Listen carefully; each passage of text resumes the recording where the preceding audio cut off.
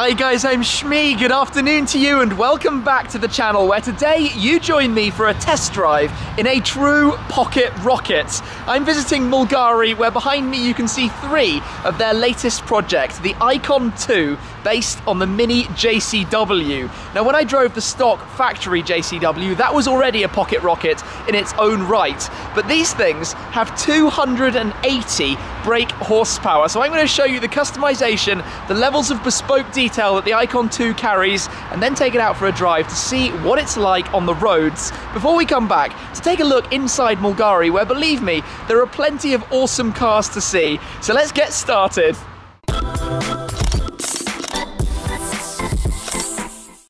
Firstly, let's take a closer look at the cars, and like I said, three of them lined up here. On the right, the black car with the blue accents is the prototype car that I'm going to be filming and walking around in more detail in any moment. After that, we have the new marketing car that's just been completed with this crazy wrap, literally unveiled today, but that is pretty wild looking. And then beyond that, the first of the 4 customer cars that's been ordered so far in the black with the lime green accents. But I'm going to whiz straight back to the car that I'm going to be driving to show you around it, show you the modifications that have gone into making this car. Now I'm going to start with the visual side of things. There's a lot to talk about in terms of the mechanical side as well, but visually it is completely de-chromed, so no chrome around the front grille, around the headlights, around the belt line, or anywhere on the windows. Basically all the chrome has gone, the door handles, the whole lot. It can be repainted in any colour, not just the standard MINI colours, and then they add the accent pack that you can see around the car, so you could opt to have the roof, you get the belt line that's in black but with the accent colour all the way around it, the door mirrors, you can see various bits of colour, so the calipers for example paint matched, which is literally painted in the workshop right there by the way, and again around the front the badges that are 3D printed with the same paint colour carrying through, so the Icon 2, which comes only as a complete package. So colour wise you've got that side of it. Cosmetically, you have a new carbon fibre front splitter. Now it's painted the satin black to match with the plastic parts around the wheels, but that's actually a carbon part just there at the front, giving it a bit more presence and sportiness down at the bottom.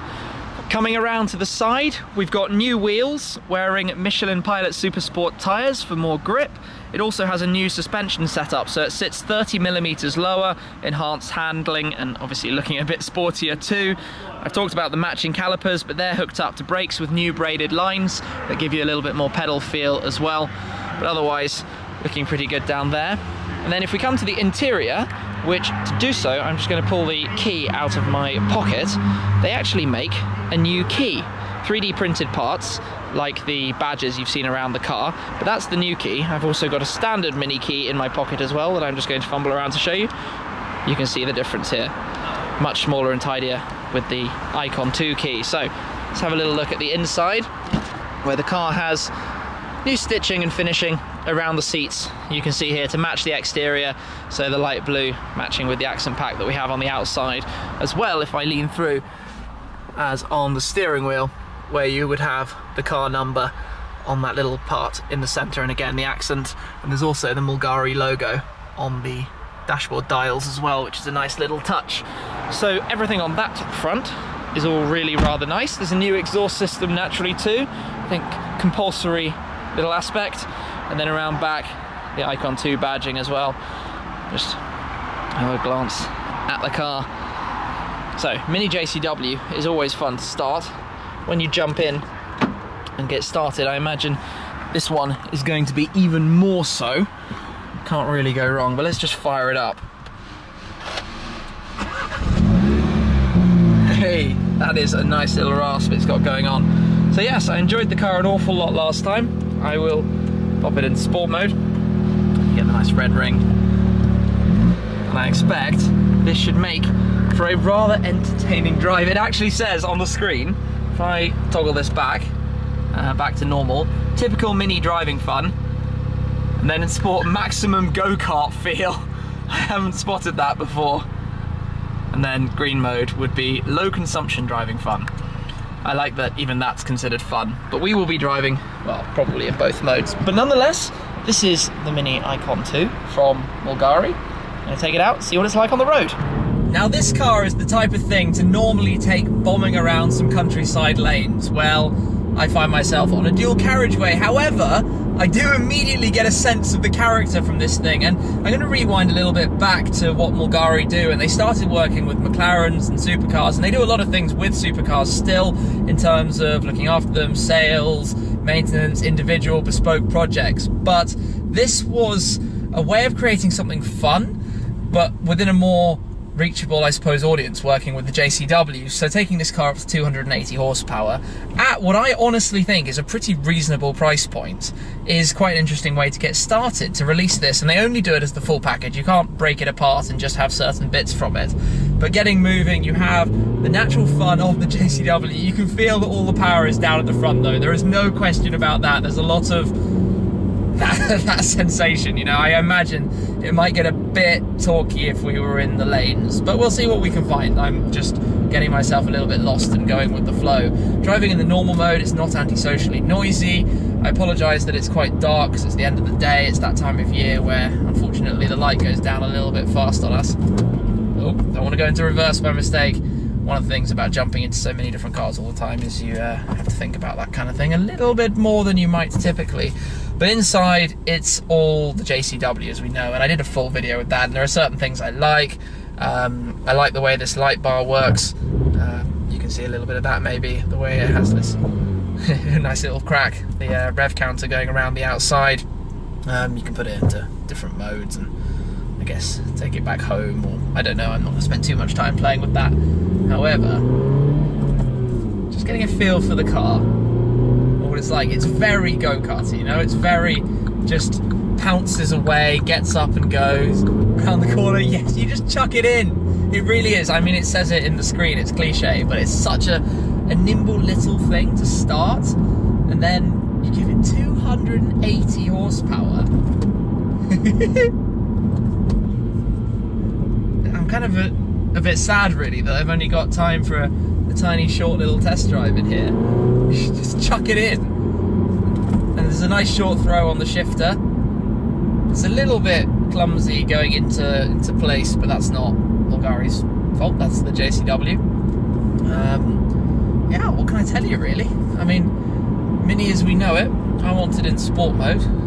There we go, get the nice red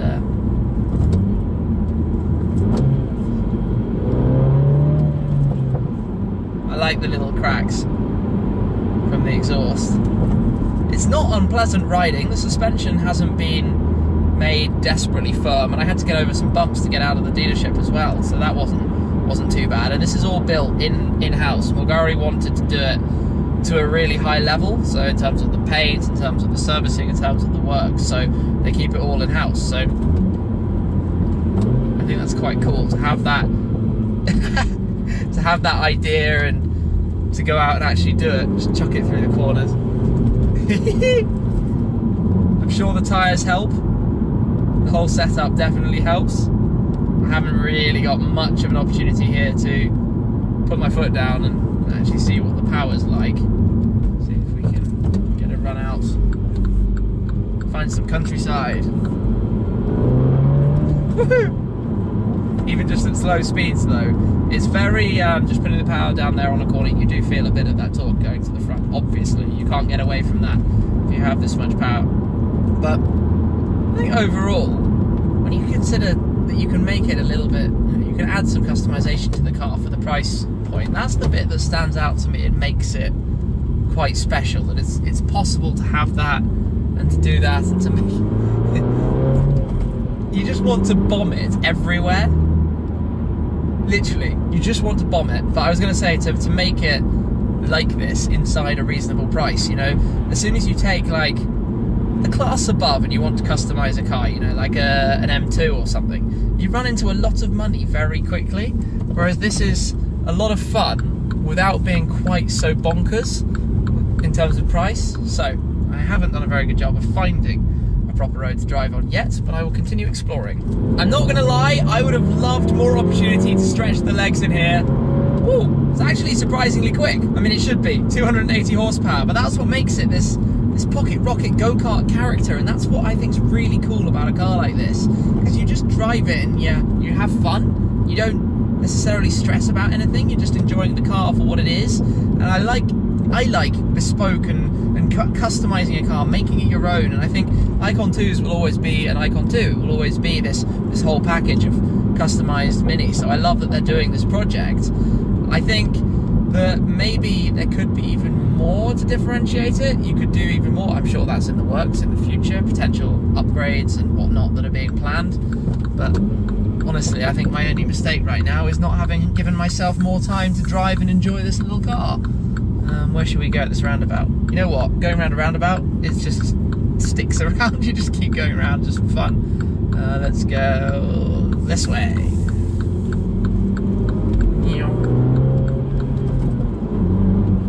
It's actually surprisingly quiet in here, even doing a high rev downshift to second. It's not making that much noise. Until you put your foot down and away you go. Oh, giggles for days.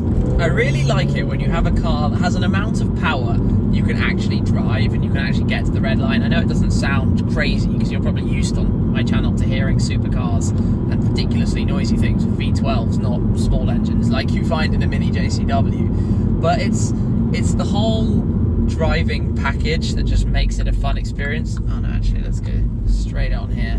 They're just, I mean, these cars, yes, they've grown, especially when you consider my X-Classic Mini. It's not anything like that in terms of a Mini, but as a small hatchback, as a car to use and drive around, it no longer has, I guess, a problem with doing long journeys, with being uncomfortable. And I think that adding even more customization is always fun. If you're familiar with my channel, you'll know that I'm a big fan of that. So I don't see, you know, why not go down this route and go for one of these and create an Icon 2.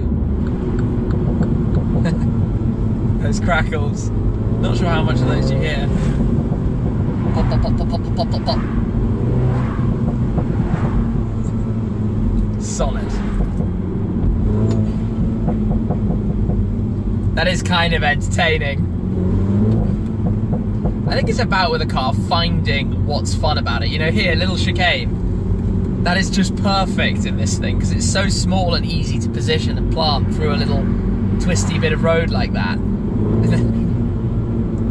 I like finding the positives in a car, and I like driving small little powerful hatches. I just think they're entertaining, and you know, that's what I like about driving. A smile on the face, whatever it is, wherever you are. Right car for the environment, the day, the occasion. There's definitely an element of a torque steer. That's my one, I suppose, complaint and thing if I had to about the car. But let's park up now. Definitely fun, no question about that. Quite a lot of torque steer, naturally, stock differential, the mapping for the extra power. It also has a new intercooler, by the way, so a much larger than standard intercooler inside here that you can't really see that much of right now, obviously, for cooling and keeping it running. But let's leave the car for the moment, leave the Icon 2, and have a quick look inside the showroom, which is a lovely and very cool building. Big fan of this kind of setup. So if we head inside, you can see a couple of cars in here to take a look at just upstairs at the moment. E46, Team Sherma E92 M3 that we've seen some of at Apex and at the Nürburgring. Then we have Icon 1 Project 12, so based on the McLaren 12C, but this was a bespoke car for a customer. You can see a couple of visual changes, the front bumper, the side skirts, new wheels, and then on the inside it's been upgraded to more of a track specification with the bucket seats, with the custom finish, and almost the shape of the back of the P1 actually on there. Project 12 embroidered on the headrest area, and also the 12 badging on the front bonnet is quite nice too. So that was Icon 1 before the birth of the Icon 2 project, and then it would obviously be wrong not to mention the fact that there is a lovely 918 Spider sat right there inside the showroom too.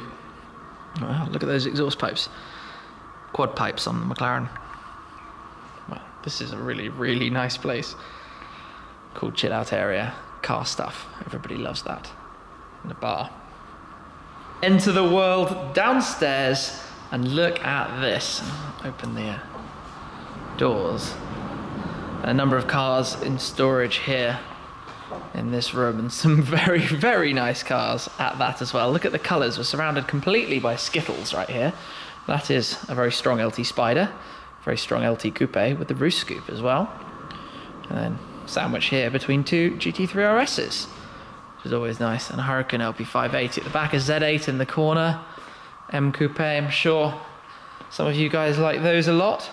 This is sort of a bit of storage, a bit of eye candy, a workshop at the end for detailing and protection film stuff. Nice. And then up through there is the workshop where the icons are built. Well, that is a cool showroom, but let's have some final thoughts and a last look at the Icon 2, at the car. And like I said, the first time I drove a JCW, I really enjoyed it. And I think this has a different character, but overall the same kind of effect. Clearly more power, there are extra things that could be developed, a new diff, a new louder exhaust system, and I'm sure the guys are considering that for the future. But when you consider the price tag and how this car is all in for £36,000 plus other factory options should you want them, that's where you have to think and give it credit for how entertaining it is without massively having to stretch the budget to get there. So I commend them for that. I definitely enjoyed the drive. It really is the pocket rocket, like the JCW, on the next level with 280 horsepower. Anyway, thanks again to Mulgari for the opportunity to come down, check out the Icon 2. I'm sure you can find out more information down in the description box if you'd like to know more about the car. But that's it for now. I've enjoyed today's test drive. I hope you've enjoyed the video, so make sure you click subscribe, hit the bell to follow the latest updates, and I'll catch up with you again very soon. Cheers.